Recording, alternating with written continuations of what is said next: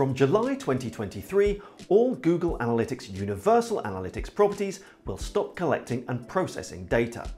This means that any reports you have using this data will stop working and you'll need to transition to Google Analytics version 4, aka GA4. In this video, I'm going to explain what are the main differences between the two versions and give you tips on how to make the switch from UA to GA4 easier. Let's dive in.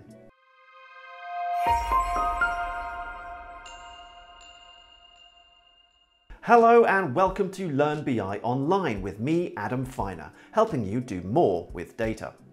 If you've logged into your Google Analytics recently, you may have seen a message like this explaining that from the 1st of July 2023, all Universal Analytics properties will stop processing your website data and you'll need to switch over to Google Analytics 4. If you're not an analytics expert and the thought of switching and migrating your existing reports is making you nervous, don't worry. I'm going to break down the key differences for you, and by the end of this video, you'll hopefully feel ready to make the switch and migrate your existing UA reports to GA4.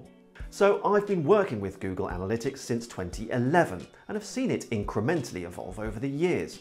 But GA4 actually feels more like a revolution due to the more fundamental changes that have been made to the tool. You may have created all of your existing reports either inside Analytics or externally in a BI tool like Looker Studio using a Universal Analytics view. And the bad news is you'll need to recreate them using GA4. This is down to the changes in the way that data is now collected by GA4, which in turn means that the metrics and dimensions you use in your UA-based reports will, for the most part, be different. So what is this change in data collection? Well, to start with, GA4 gets rid of the notion of property-based views. So in UA, your reports are built using data from views that are created by applying filters to different properties, i.e. websites and apps, within an analytics account. Those are the three levels of the hierarchy. Whereas in GA4, data is collected from what are called streams that are now aggregated at a property level. What this means in practical terms is that you can now combine website and app data into the same GA4 property to then analyze them together. So that's the first main change that's been made in terms of data collection. The next relates to the data model. In Universal Analytics, the data model is mainly based around the idea of hits, sessions, and page views. Whereas in GA4, data is now mainly collected as events. And the total events metric has been replaced by the event count metric that you use in conjunction with the event name dimension. Events in UA were things that you set up in Google Tag Manager that had a category, label, name, and optional value. And if you didn't know how to set them up, you didn't collect the data.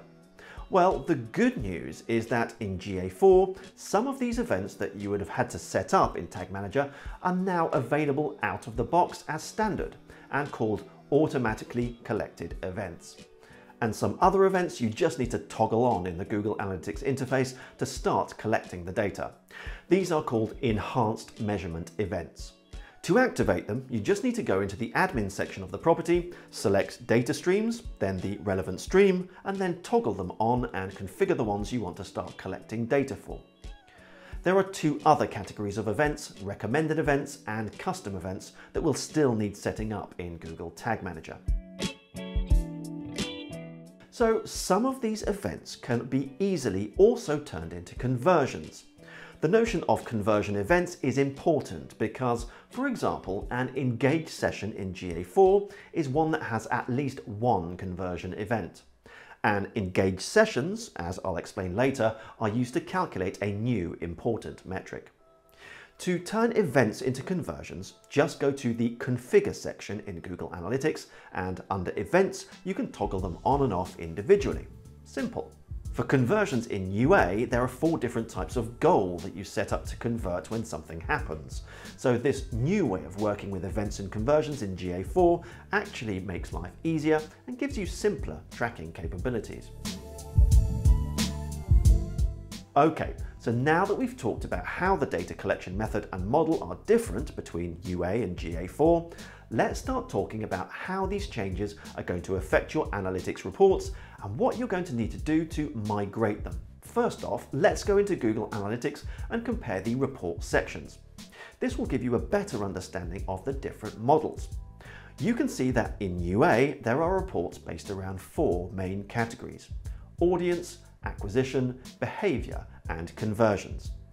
In GA4, you have acquisition, engagement, monetization, and retention under a global life cycle category, and demographics and tech under a user category.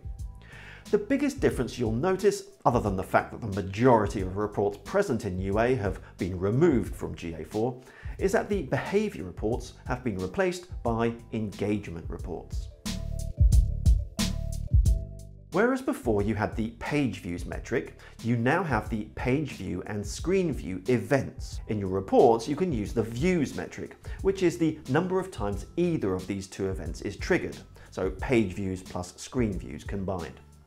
One thing to bear in mind though is that the notion of unique page views has disappeared. In GA4, you not only analyse pages by the number of views, but also the number of different events that have been triggered on different pages. Things like link clicks, page scrolling, etc. So you use the event count metric to measure the number of these events. Two of the most commonly used metrics from Universal Analytics are sessions and users, and there are changes to these that you need to understand. Firstly, sessions. Google describes a session as a group of user interactions with your website that takes place within a given time frame.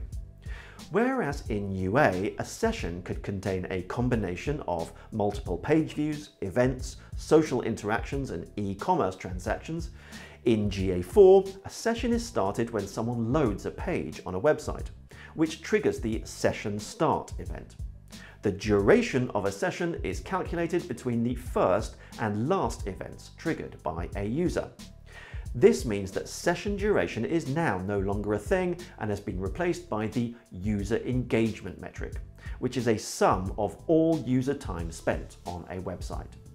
Bounce rate has also been impacted by the new data model and mainly been replaced by engagement rate. Whereas bounce rate in UA was calculated using the number of single page sessions, engagement rate uses the number of engaged sessions, calculated as a session that lasts longer than 10 seconds, has a conversion event, or has at least 2 page views. Bounce rate is still a thing, but it's now calculated as the inverse of engagement rate. So 40% engagement rate means a 60% bounce rate. When it comes to users, there are differences here too. As well as total users and new users, GA4 now has a third metric, active users. And you guessed it, events are involved. Total users is the number of unique users who logged an event, say the session start event. New users are those who triggered the first open or first visit event.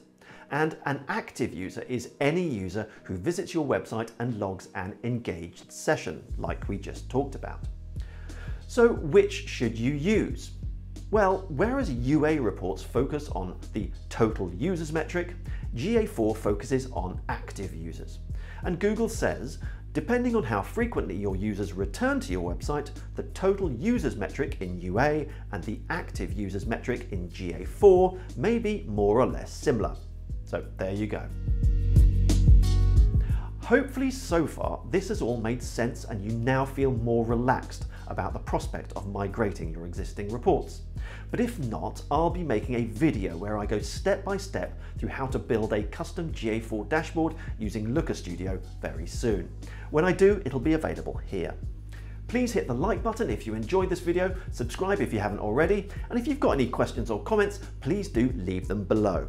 Thank you so much for watching, and I'll see you soon for another video. Until then, stay BI curious.